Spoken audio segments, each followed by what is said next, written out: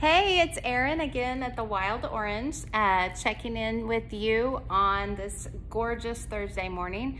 I wanted to tell you what the top 3 things were that we took away from market as far as essentials for your fall wardrobe, okay? These are the most popular things that we saw at market.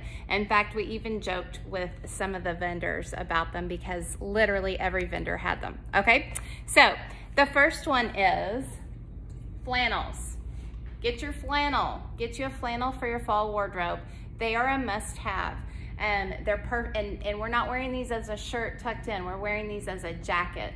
So you want to pair them with either a t-shirt under or a thermal that kind of has a color that coordinates with the color of your flannel. So I do have an example right here. This flannel is very pretty for fall. It's like browns and oranges and some black. And then we paired it with a cute little t-shirt, Farm Fresh Pumpkins. Doesn't that just scream fall? Just grab you a pumpkin latte or pumpkin spice and you're good to go. And then another item that we kept seeing all over market was, this is called the Shacket.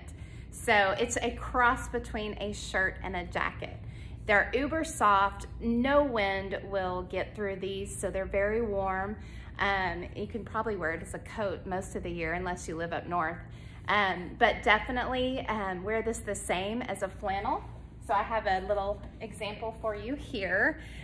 We paired the purple Shacket with a Take Me to the Rodeo tee under it. Aren't those cute colors? So fun.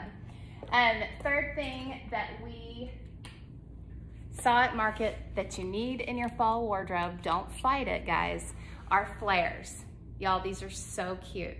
And flares, I want you to know they run long. So when you go into a boutique and try on flares, they're gonna run long, and that's the whole style. If you ask someone who grew up in the 70s, they're gonna say, we wore our flares long and we let them kind of rough up on the ground and then they would fray, and that's the look that we're going for. So you will have to wear a little bit of a heel, most of you, unless you're super tall, but definitely let them get super long, okay?